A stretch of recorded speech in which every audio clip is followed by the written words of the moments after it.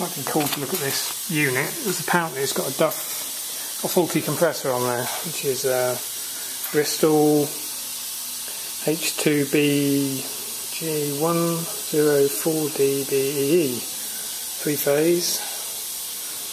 Would have been on R22, but it's got 417 in there. It's been diagnosed by another company. Have a look. See what we've got here. 1.6 on there.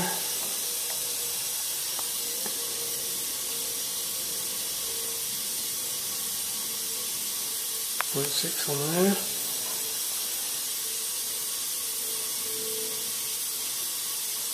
1.5, well, that all sort of adds up, but it could still have an earth fault on there, so really want some mega, but we'll give it a quick poke with this and see. And 2 hands first. Right.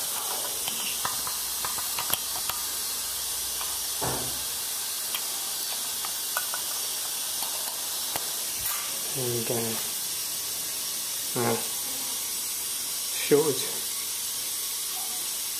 Shortage of earth oil, look at it.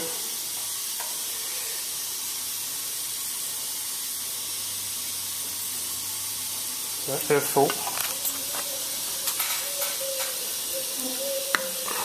So look at the oil level. It's got no gas in it apparently. I can't really see in there whether it's full or empty. Well, what I have spotted is all that side of the condenser looks oily, so it's fair to say we've got quite a major leak on there somewhere. So maybe it's lost its gas, been on and off on the LP switch and burnt the motor out. Ow! I've got a nice wooden beam there. All the pipe work here. Up in the air. Let's try mega in it.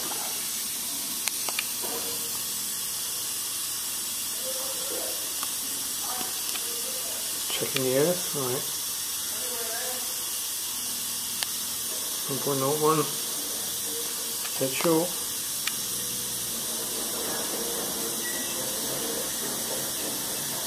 It's going to be the same on all the windings anyway, because they're all only 1 ohm, 1.6 ohms, so yeah, that's had it. Alright, oh well. Ow! Every beam in the way. We might put a little bit of nitrogen in there and see if we can see where that's coming out. It's something easy, we might be able to braze it up, but might be cheaper to put a whole new unit on there.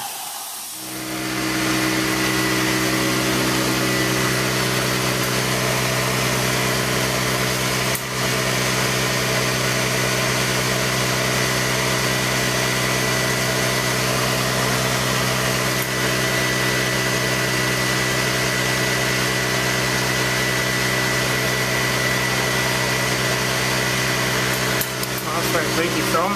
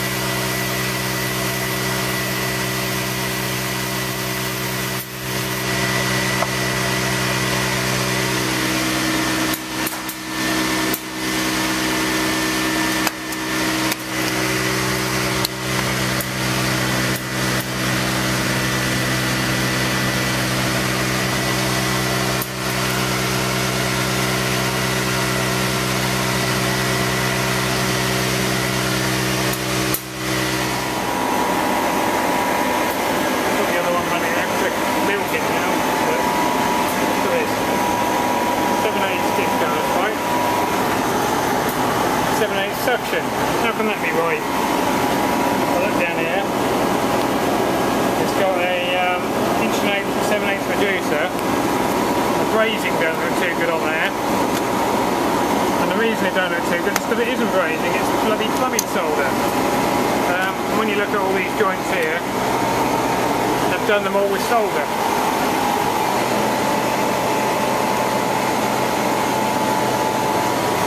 So it looks like this was put in by the same people who did that